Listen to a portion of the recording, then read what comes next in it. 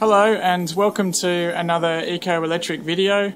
Today we're going to leave solar alone for a little while and look at some of the KNX smart home automation systems that we have on the wall.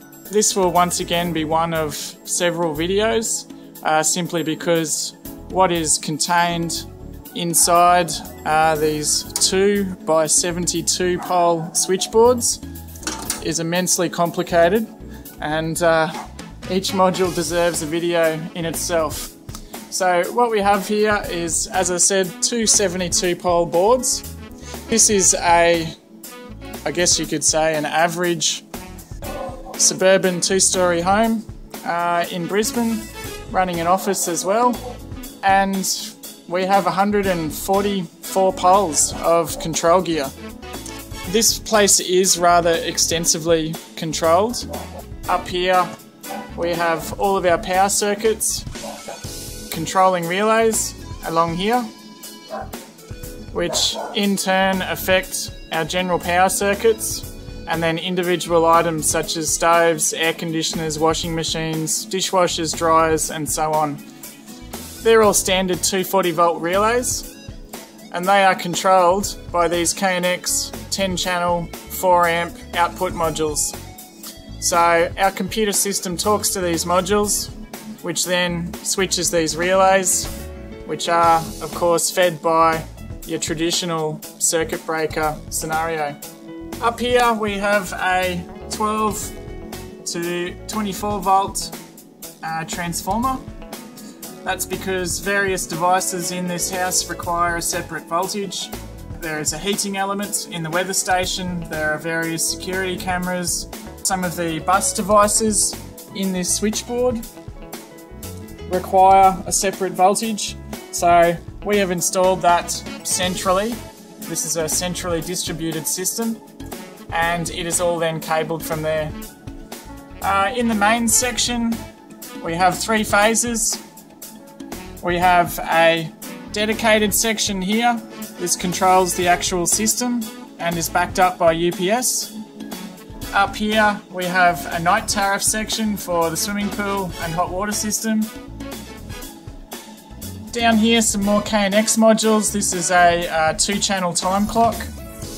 This is a 10-channel 0 volt input module used for connecting inputs such as reed switches.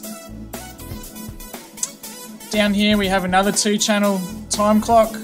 These are actually no longer in use now because we're running all of our timing functions through our visualization and automation server, which I will show you in a sec. And this is a standard lighting module, 10 channels, 4 amps per channel, and each one of these is connected to a light in the system. I've just switched that to manual so that I can operate the lights manually, and we will now switch it back to auto, which connects it back to system control. Down here we have another 10 channels of lighting, so all up 20 channels of lighting on and off, 20 channels of power on and off, 10 channels of inputs. And down here we have dimmer modules, 1, 2, 3, 4, 5, 6 of them, 3 channels each. That's 18 channels of dimming, 300 watts per channel. These particular dimming modules, like most of the more quality items on the market, can be combined, so you can use them as a single channel 900 watt dimmer or 3 by 300.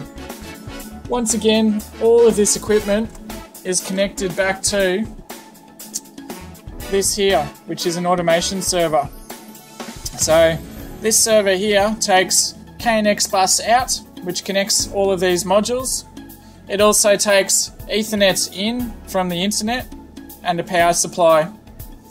This is what effectively allows us to visualize the house through our tablets or phones, and it is in this server which we can do logic functions and various other control scenarios, meaning that we no longer need items such as 2-channel time clocks.